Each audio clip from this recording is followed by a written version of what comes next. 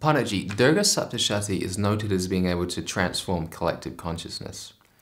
How will this program coincide with the upcoming Rudra Yaga at Kumbha Mela in 2019? Durga Saptashati, as I told you, it's a very, very profound, esoteric scripture and yet extremely practical and very accessible.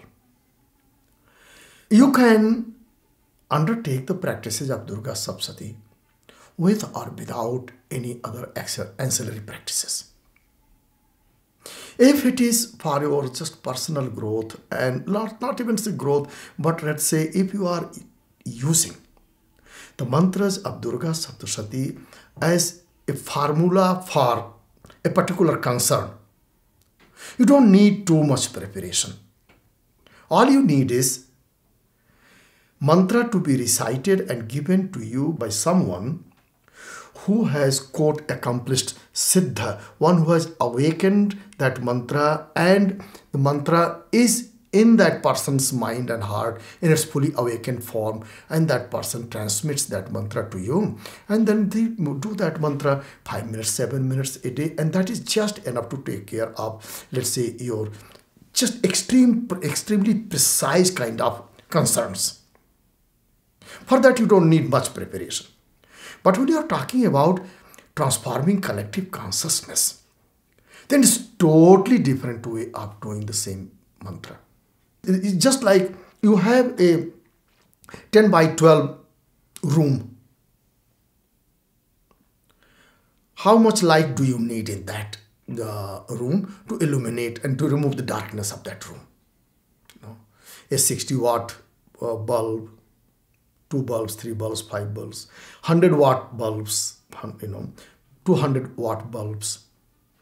It depends on what is the purpose of illuminating that room. But if you have to illuminate the whole city, perhaps you need to, it's better, it's important that you talk to the entire power company and have your own, personal, transformer. You may need to have your own power grid, at your disposal. Because you are talking about, mega, maybe 50 megawatt, maybe 100 megawatt, maybe 1000 megawatt, electricity, consumption every day. And therefore, your infrastructure has to be very big. So, in order to transform collective consciousness, that's when the Rudra Yaga is very, very important. Without that, there is no foundation.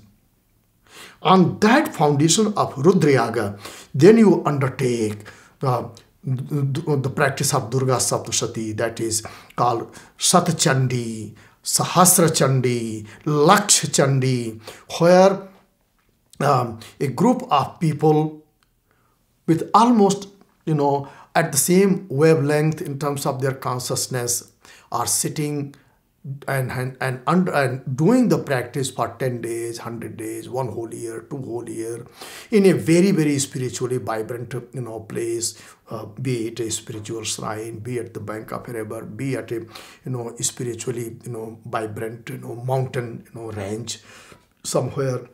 And that is what is called the group practice for transforming the collective consciousness. So what we are doing there at the Kumbha Mela in Allahabad this time is Rudra Yaga.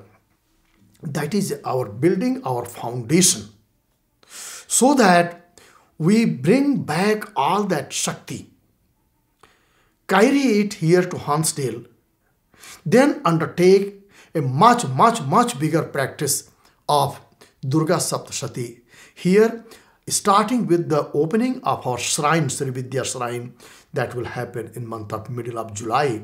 Then we do this practice for 1 whole year. I'm committing myself, and I'm very, very happy with more than dozens of students, those who have been preparing for this long-term practice of Durga Saptashati that will last for 1 whole year.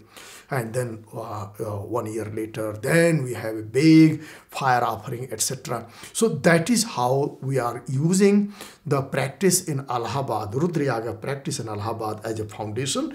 And the actual practice of so-called Divine Mother, which is based on the practice of this Durga Saptashati, that will be the very, very, very first beginning point of that practice will be in our in Varanasi, right after the Rudra Yaga is completed as part of Kumbha Mela.